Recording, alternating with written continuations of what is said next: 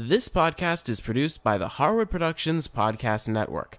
To learn more about the network and to find more of our shows, visit us online at www.harwoodpodcast.com.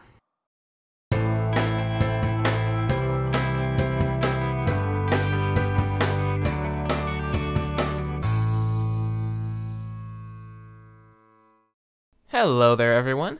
This is Cameron Harris again, and welcome to Sketchup, a 3D Toolbox, episode number 2. In our last episode, we covered the basic interface of Sketchup. Today, we're going to be talking about the preferences and customizing Sketchup so that it will work exactly the way you want it to. So let's get going. The first thing you're going to want to do is go up to the Sketchup menu right here and choose Preferences. And that's going to bring up this window right here. Now, you have these little sections on the left here, and those are all the different areas where all the different types of preferences are stored. So why don't we just go through these?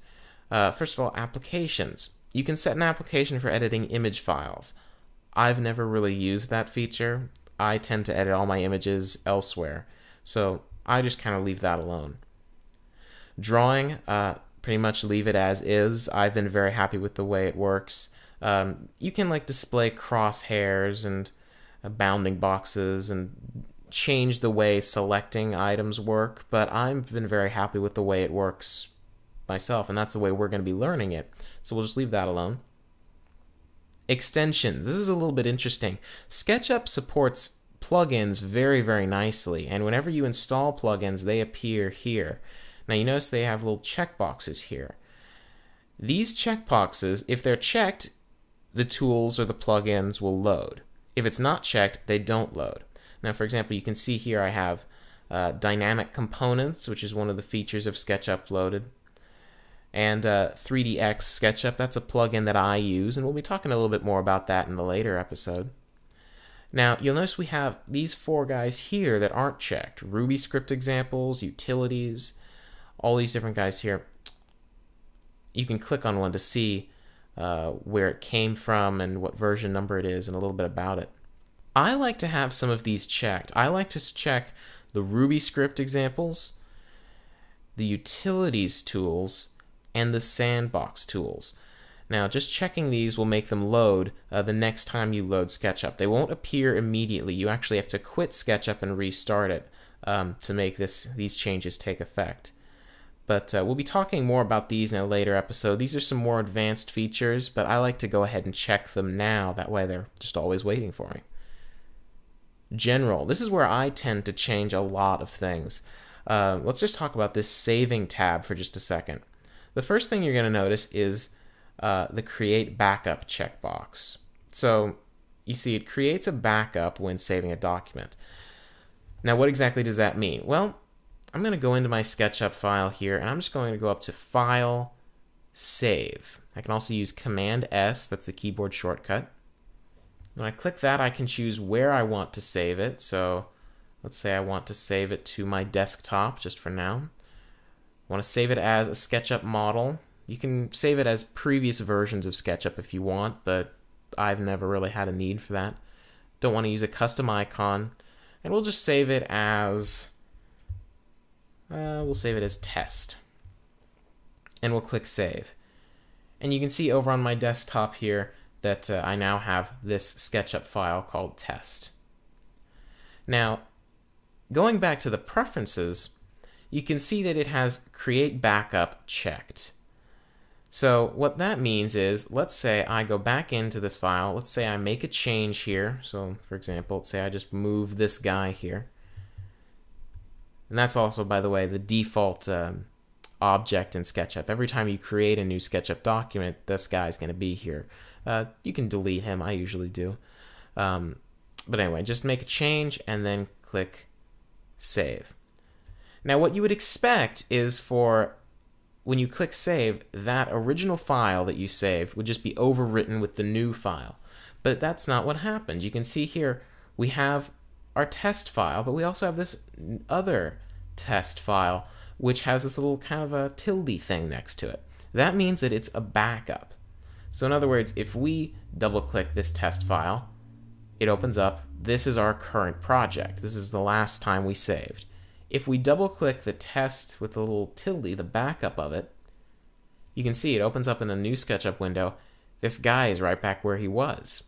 So what creating a backup does is every time you save, it keeps the previous version, and it saves it to the same location, be it a folder or your desktop or whatever. It saves it to the same location as the original file. Now, that can be kind of useful in some cases, but it can also get really cluttery really quickly. I tend to uncheck this, but you can absolutely keep this checked. Next is autosave. That's pretty self-explanatory. If you check this every 5 minutes, or you can make it 6 minutes or 4 minutes or whatever you want, enter a number here, maybe 15 minutes. Every 15 minutes, it's going to automatically save the document. Now, I tend to not do that simply because sometimes I'll save something, then I'll continue working, and I'll make this huge mistake that I can't really undo. I'll just quit it, and I have my backup built in. That's just the way I work. You might want to work slightly differently. Next is Tool Palette. Now, I like to have the Use Large Tool Buttons button checked. For example, if I uncheck it, you can see you get very small buttons in the Tool Palette here. I like to have them large. Leave Cascade Main Windows checked. Save current window size. Now this is where it gets a little bit interesting.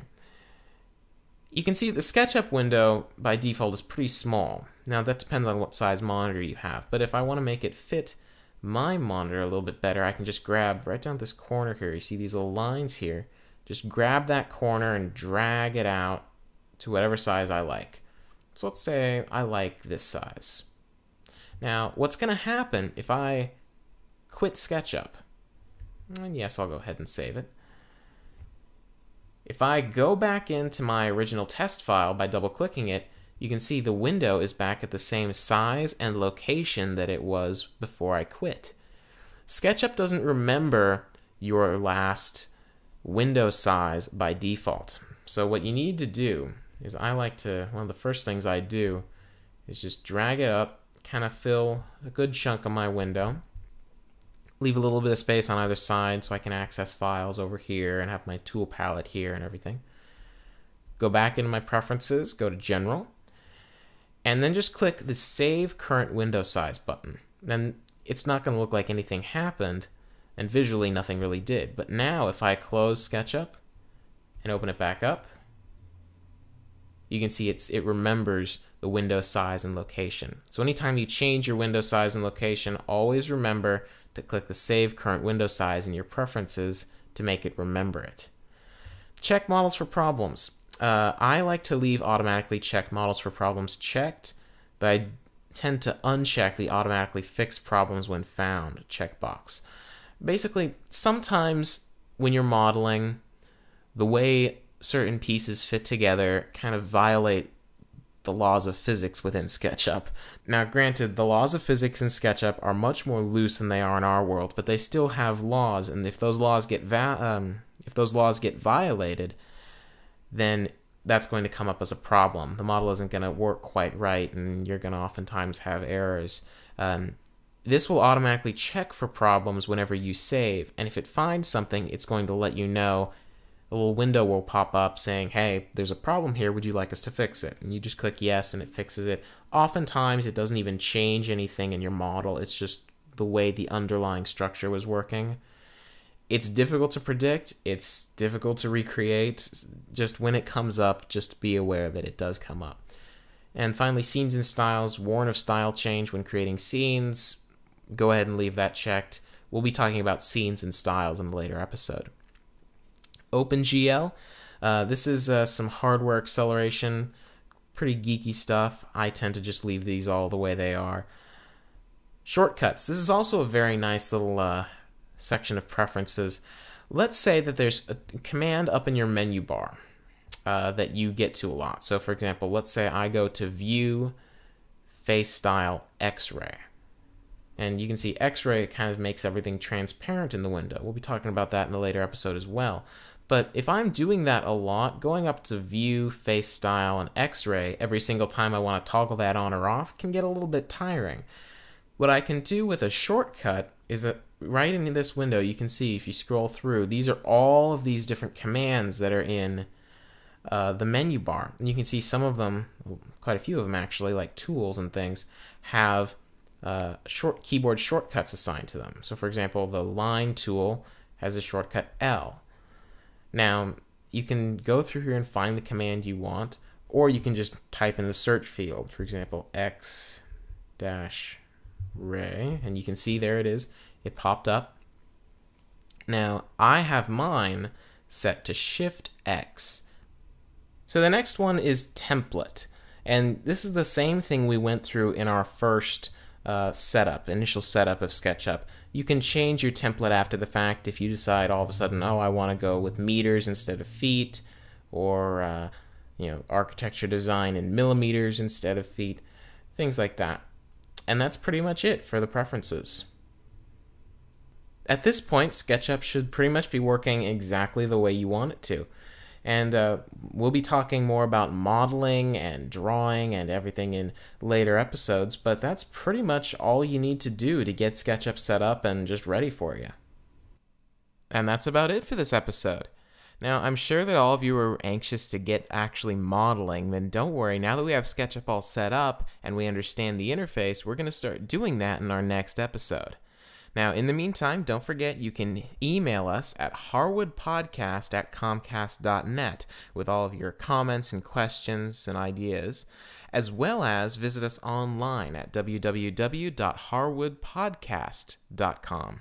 There you'll find all of our show notes and downloadable lesson files, as well as our brand new forums, which I highly encourage you to check out. There you'll be able to interact with each other, as well as me if you want to ask me any questions about SketchUp directly. So until next time, I'll just say goodbye and good modeling.